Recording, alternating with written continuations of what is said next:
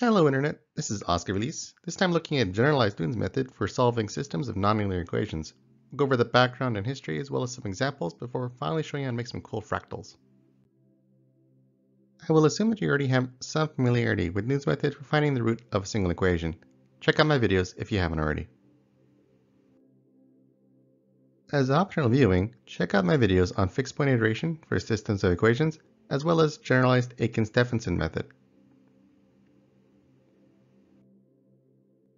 As a reminder, when solving a system of equations, it could be linear or nonlinear. This video will focus on nonlinear systems, assuming you have as many equations as you do unknowns.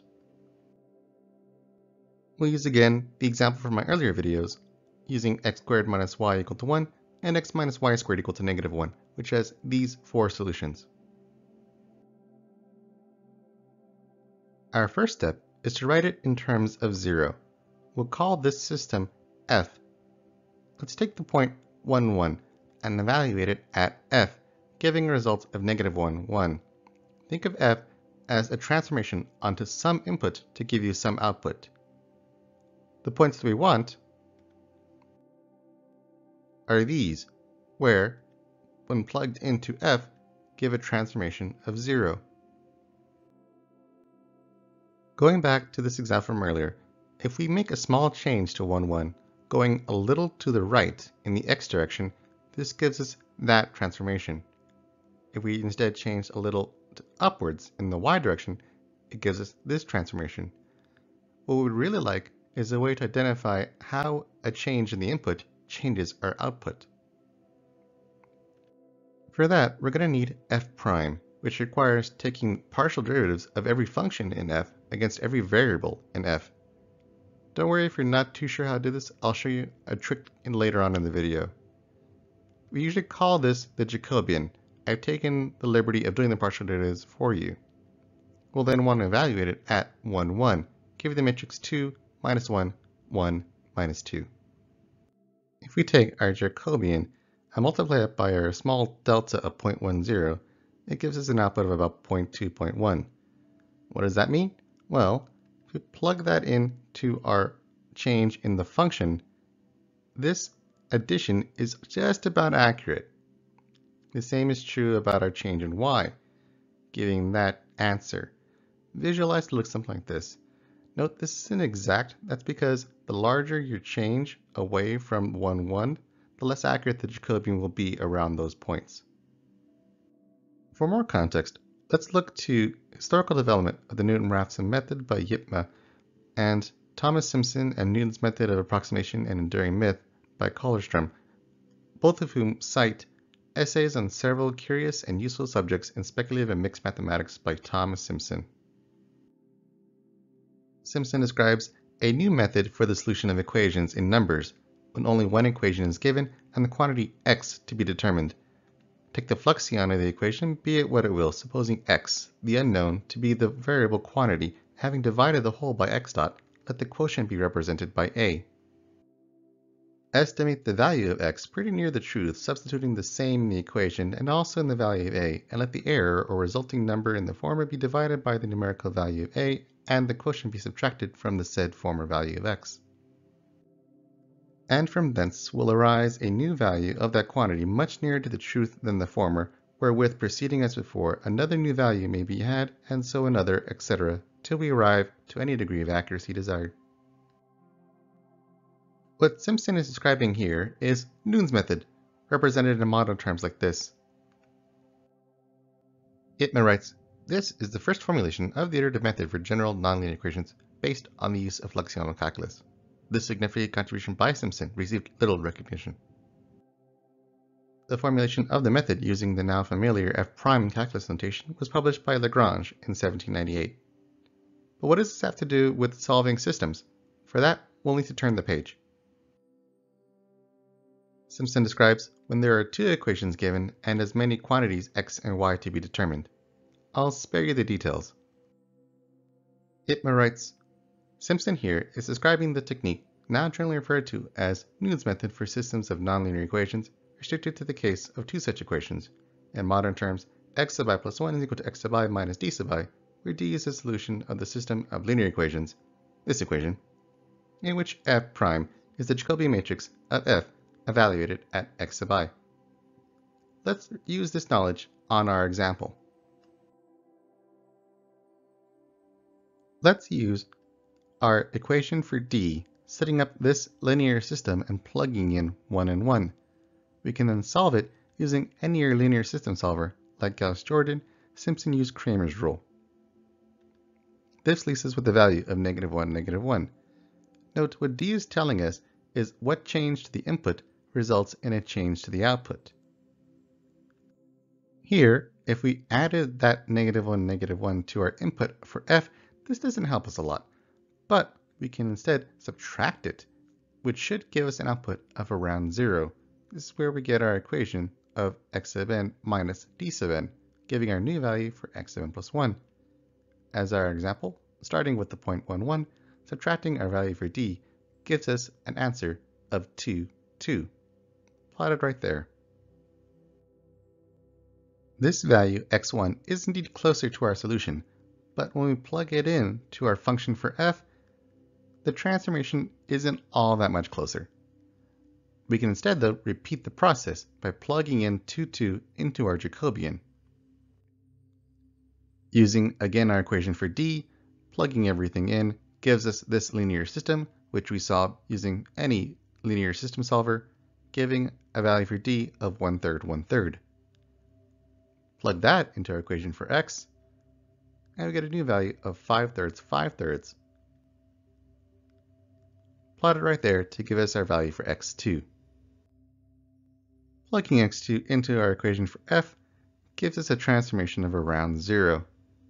We'll stop iterating once our norm for the change in step size becomes less than some epsilon, which is also coincidentally the value for d, or we get close enough in our function call at that point, or we reach a maximum number of iterations. Let's look at a numerical example using our same function and Jacobian, but starting from point 1, 2 and ending with an epsilon of 10 to the minus 6. We'll need x, f at that point, j at that point, and d, using this equation for x and this equation for d. It converges to a solution in about 4 iterations. Let's take a closer look at these two equations. If we're using MATLAB or GNU Octave, for example, you can use the backslash operator to rewrite our value for d like this, which simplifies our equation to eliminate a d variable. It still does solve a linear system each iteration. We could instead multiply both sides of our d equation with the inverse Jacobian, resulting in the identity simplified to this. Now we can use substitution to come up with this form for Newton's method. This does require now to compute an inverse each iteration, or does it? If you're using MATLAB or GNU Octave, you can use symbolic programming to define variables for x and y, as well as a function f. Here I'm using the example from the rest of the video, but you can make any function f. Then have it compute the Jacobian for you by calling the Jacobian function on f. You can also have it invert j for you, giving an output that looks like this. So if you're not too familiar with finding partial derivatives or don't want to do that by hand, this is a great option for you. You can even take it one step further by multiplying the inverse Jacobian times f, giving you this function that takes in x and y and has no matrix multiplication whatsoever. For the next part of the video, I recommend checking out my other lesson on Newton fractals. If we apply Newton's method starting from any of these points, we know that it would converge to 1.618 for the x and 1.618 for the y. We can test some more points, and all of these red dots would eventually converge to that same solution. These dots in blue would converge to the next solution -1, 0. These dots would converge to 0, -1. And these dots in green scattered throughout the blues and yellows would eventually converge on our last solution. We can do this with all the points in this area to come up with this fractal, identifying the basin of convergence for each solution. The darker the color, the faster the convergence. Although if you're not interested as to which solution to converge to, but rather if it converged or not, we can create a different kind of fractal, which looks like this. We can also add a scalar value in front of each Newton step to then generalize this fractal even further. Like 1/2 plus I over 2, giving a sort of James Cameron vibe. Here is another system of nonlinear equations of x squared plus y squared equal to 1 and x plus 2y squared equal to 1, giving this fractal, with very distinct basins of convergence. When colored only on the number of iterations, you can tell it's having a very difficult time converging on the solution of 1, 0.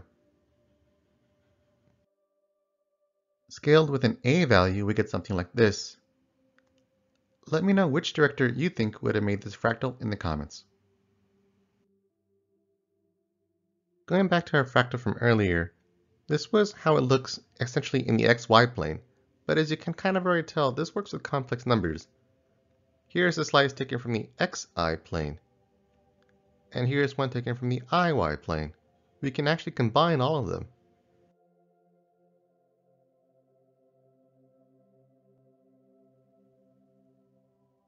These are just 3 slices shown in the 3 dimensions, but you could take any number of slices in any axis you wanted.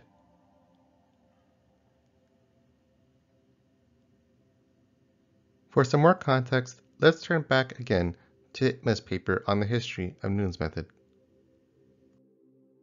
Itma refers to another document by Simpson called A New Treatise of Fluxions, with these examples. To quote, "In passing, it seems appropriate to note also a contribution by Simpson to the closely related problem of multivariable constraint optimization. Simpson gives what may be the first example of maximizing a function of several variables, obtaining the maximum by essentially setting the gradient of the function equal to 0. The idea of setting the gradient equal to 0 combined with Newton's method to solve the resulting system of nonlinear equations is a key ingredient of many techniques for solving unconstrained optimization problems." The important takeaways of this video are that Newton's method can be generalized to solve systems of nonlinear equations with a quadratic order of convergence. There are also many attributions by Thomas Simpson, but the history of Newton's method probably requires its own video. The method also needs the Jacobian, which means partial derivatives, but you can use symbolic programming to help you out. Note the 2 versions of Newton's method, either solving a system or taking the inverse of the Jacobian. The choice is up to you. There are other methods that avoid using the Jacobian, but those require their own videos. You can also use Newton's method to create fractals. The code that I wrote, as well as the images I created, will be hosted on GitHub. As always, thank you for watching. For more about the Jacobian, I recommend checking out 3 Blue 1 Brown's video series on Khan Academy. Link will be in the description and as a title card on the end screen. Please let me know your thoughts on this video in the comments below. And again, thank you for watching.